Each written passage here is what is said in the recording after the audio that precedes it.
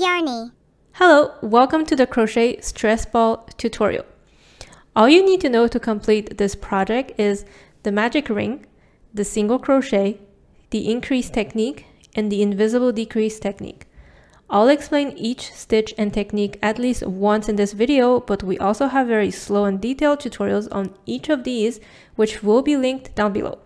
For materials, I'm using this Posh yarn in the ube color from Big Twist, which is in the bulky size. Feel free to use any type of bulky size yarn if you don't have the Posh yarn, but I'd encourage you to use the Posh yarn as it's super soft and easy to work with. Also, if you don't use this size and type of yarn, your stress ball might end up too small or too big. You'll also need some filling, and for stress ball, there's actually multiple ways of filling your project.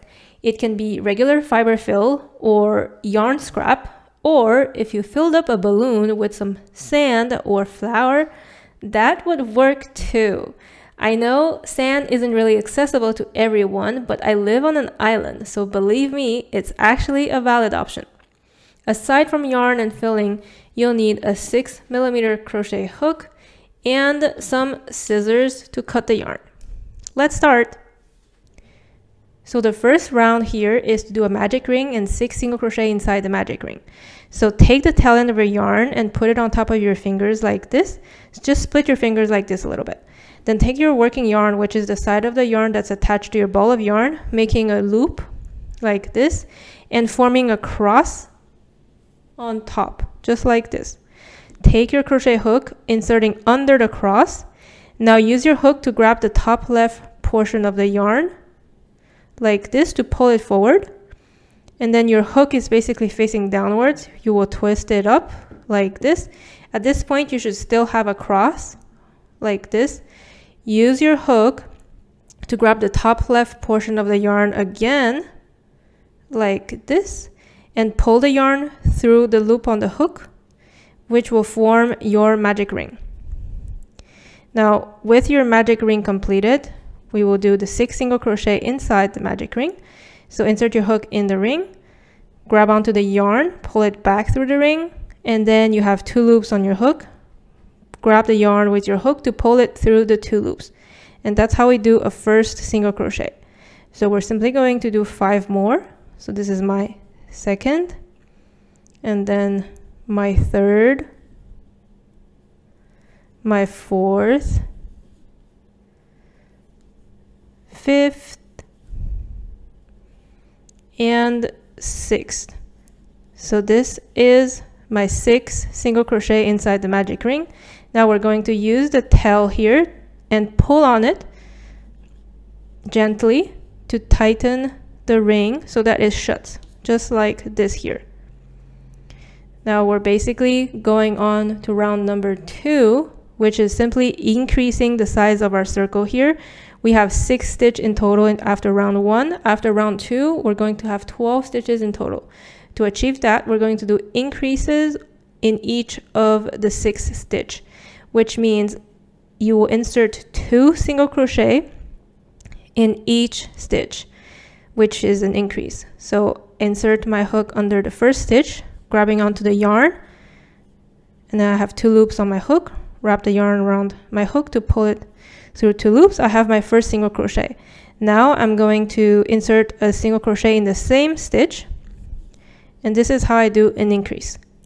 Now moving on to the next stitch, I'll again do 2 single crochet in the same stitch. 1 and 2, and I'll keep going until I have 12 stitches in total.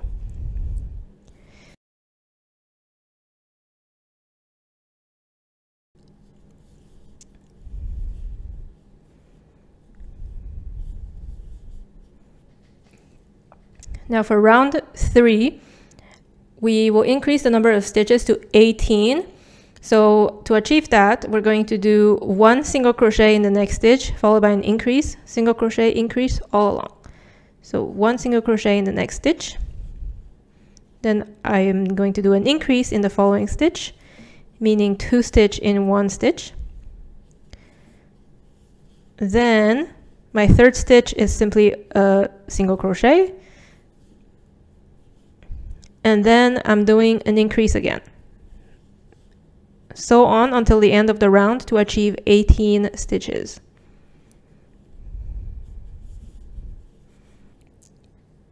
Now for round 4, we're going to increase the size of our circle again from 18 stitches in round 3 to 24 stitches in round 4. To do that, we're going to do single crochet in the next stitch, single crochet in the following stitch, and then 2 single crochet in the same stitch, meaning an increase in the next stitch. So single crochet, increase, single crochet, increase all around until we reach 24 stitches. So my first stitch of the round is a single crochet. Second stitch of the round is a single crochet. Third stitch of the round is an increase. And then fourth stitch of the round is a single crochet. Fifth stitch of the round is a single crochet. Sixth stitch is again an increase, and so on.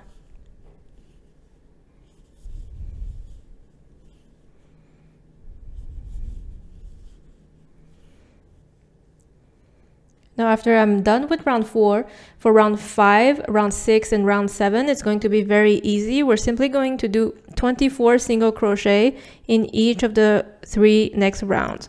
So round 5, we're doing 24 single crochet all around. Round 6, 24 single crochet all around. And round 7, 24 single crochet all around. So super straightforward. So single crochet in each and every stitch.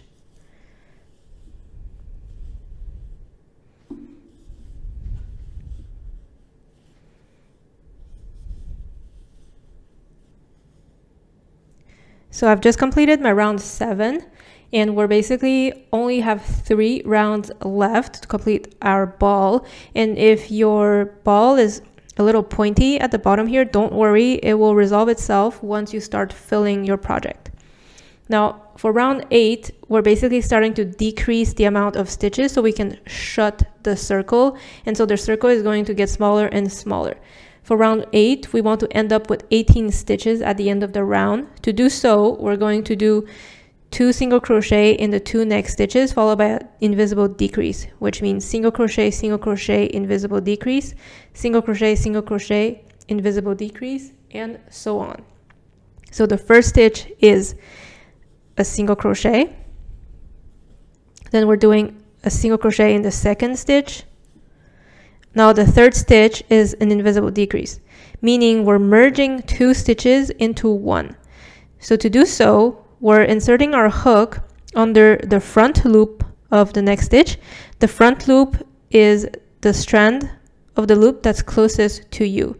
So you insert your hook like this under the front loop only, and then immediately you insert your hook under the front loop of the following stitch as well, and then you grab onto the yarn to pull it through the 2 front loops, and then you have 2 loops on your hook.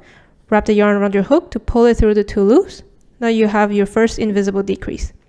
Now the 4th stitch of a round is a single crochet again. 5th stitch, another single crochet. And then 6th stitch, invisible decrease 1 more time.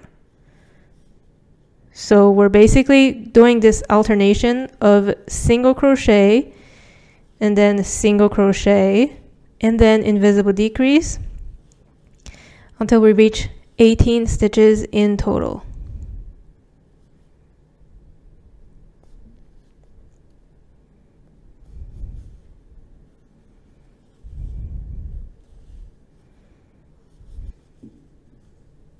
So before we move on to round 9, you can start filling your project a little bit.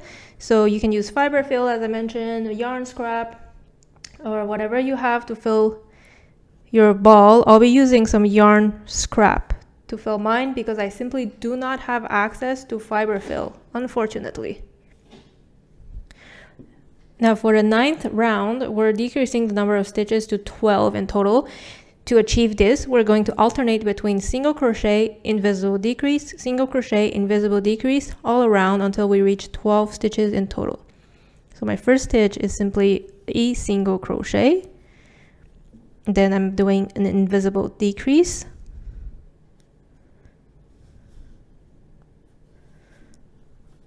Then a single crochet. Then invisible decrease, and so on.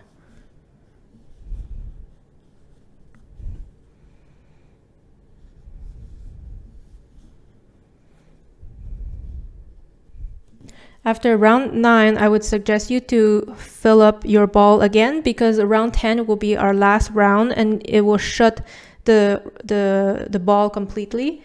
And I would definitely suggest you to fill more than you would usually do, just because if you want your stress ball to have some squeeze, just make sure you have enough filling in it. Once you're satisfied with the ball and how it's filled, our last round, round number 10, is simply doing 6 invisible decrease so that we bring our total number of stitches to 6 in total. So go ahead and do 6 invisible decrease to finish our ball. Once we're done with the 6 decreases, the top of your ball might still be a little open, which is perfectly fine because we're simply going to shut the hole with our crochet hook just by weaving the end. So you can cut your yarn. Doesn't need to be too long, but don't cut it too short. And so pull onto your yarn to secure that last stitch. And then we will simply use our crochet hook, weaving the ends back and forth, in and out. So just like this around the last round that we just did. So I'm simply using my crochet hook, pulling the yarn in and out around the stitches. And at the same time, I'm pulling onto the yarn so that it tightens that little hole that we had. You can also work a knot, so just grab onto the yarn like this, but don't pull it all the way through. So make a loop like this and then insert the tail end inside the loop and then pull onto the tail so that it secures the yarn in a knot so that it will not be unraveling. Then you can just randomly use your hook to try to hide this yarn at various random places before we cut the yarn.